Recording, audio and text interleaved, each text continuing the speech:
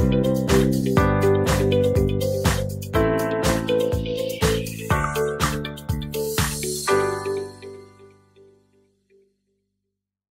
guys, it's Sarah from Winklevoss Ladies. So today we're gonna talk about one of the hot topics I think right now, and it being ETFs and them being approved or rejected. So I'm sure loads of you here is wondering, what am I gonna talk about and what sort of a reasoning could I have? So stay tuned and let's get on with the topic. So not every situation that is considered bad for the cryptoverse is actually bad. No, there are some things that at first look like the end of the Bitcoin ETF, only to deliver a bunch of silver linings that make one glad to be part of this amazing world we call cryptocurrencies and blockchain technology. So on Thursday, July 26th, the SEC came to reject what many thought was the CBOE Bitcoin ETF that everyone was anticipating to be decided on in the month of August. So what happened is that the recent gains of Bitcoin above 8,000 were pulled back as the crypto market were confused with which Bitcoin ETF was which. But as soon as the air was cleared, many rejoiced at this rejection, as shall be explained today.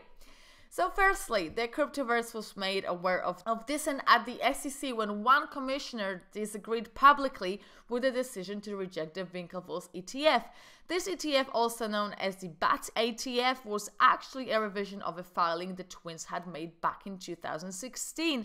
This was the second time it was being rejected by the SEC. In a letter to the public, Commissioner Hester and Pierce stated the following: "I respectfully dissent from the Commission's order disapproving a proposed rule change as amended to list and trade shares of the Winklevoss Bitcoin Trust on BAT's BZX Exchange Incorporated BZX.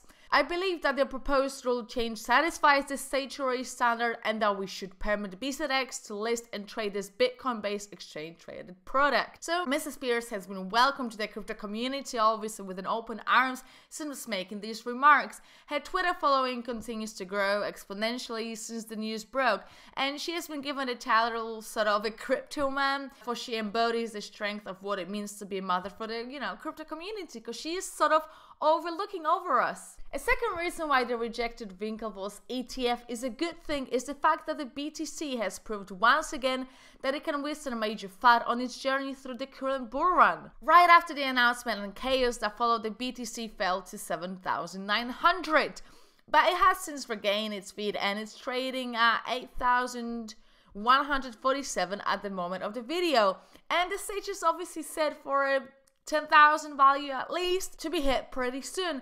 And what do you guys think? Do you guys think that the whole ETF is highly overhyped and you're just following what Vitalik Buterin has said today about it, that we should focus more on the abilities rather than the whole hype and the price of it?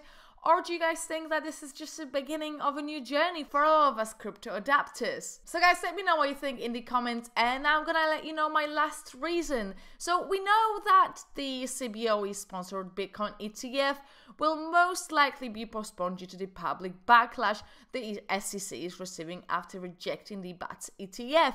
This means they will be forced to recalibrate their defenses for the CBOE ETF.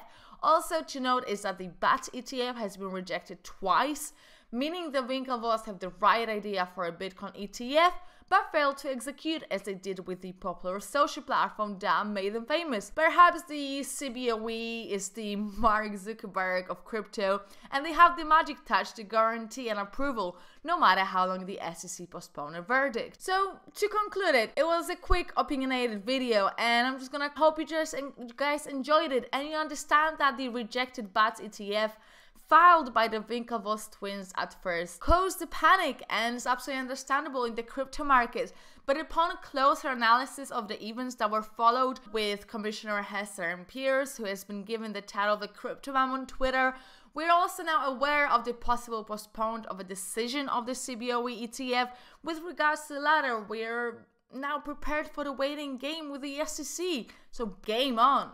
So guys, remember to subscribe to Winklevoss Ladies. Leave a comment letting me know what you guys think will happen in the upcoming weeks, actually, I should say. Let me know what sort of an issue would you like me to discuss next. And remember to follow us at Winklevoss Ladies. If you like my style of posting and just opinions, follow me at Sarah. I obviously post loads of different things and share all the videos I've made. So it's a good way to staying in touch with me. And if you've got any questions, obviously feel free to comment or hit me on messages on Twitter. And before we finish, let's have a look on market cap and see what's going on. So we've got market cap of 291 billion. Like I said, Bitcoin is remaining strong around 8,200, exactly 149 today. Ethereum was 455 and Ripple was 44 cents.